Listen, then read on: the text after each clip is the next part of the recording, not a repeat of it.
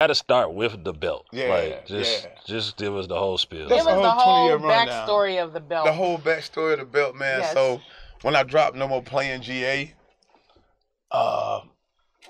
Goldberg was the champion. Goldberg was the champion with WCW. You know, that shit was coming up out of Atlanta. Yeah. And that nigga was undefeated. He was just fucking everybody up with that belt. Yeah. That's about the time when I dropped that champion song with the pastor. I started carrying the belt around with that shit. Shutting down birthday bashes with that independent shit. But it was just goddamn my testament to what we did with that whole Pastor Troy No Limit thing. I became a champion. Shit. Can't leave home without it.